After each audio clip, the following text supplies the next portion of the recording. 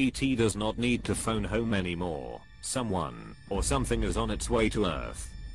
CT astrophysicist Craig Kasnoff has announced the approach to the Earth of three very large, very fast moving objects. The length of the flying saucers is in the range of tens of kilometers.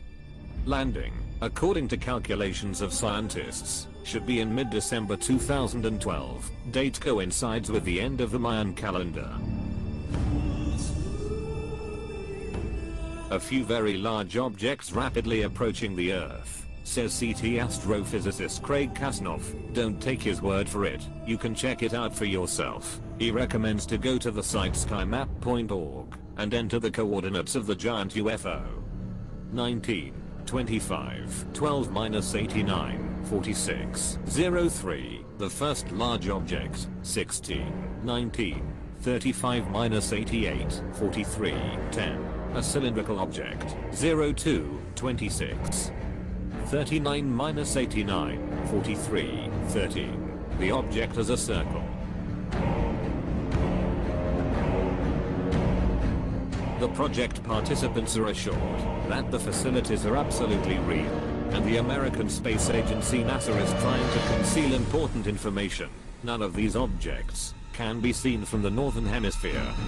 The second set of numbers in each line tells us that the object or objects are coming in from very deep in the southern hemisphere sky.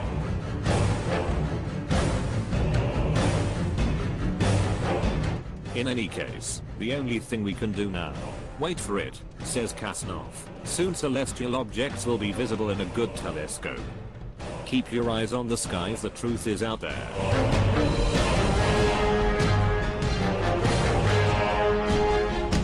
Description of sighting reported to MUFON.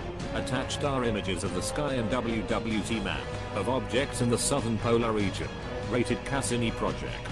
The entire activity of the mothership shot in the Saturn system, a 1.5 million miles south pole, about 20 miles, which is now stationary. NASA telescopes and other organizations have been tracking for 8 months and observed that its trajectory goods to us are now stationary. Vessels are seen entering and leaving the structure of 20 miles. Planetary wide structure that comes in 18 degrees of Ra of the orbit of Neptune.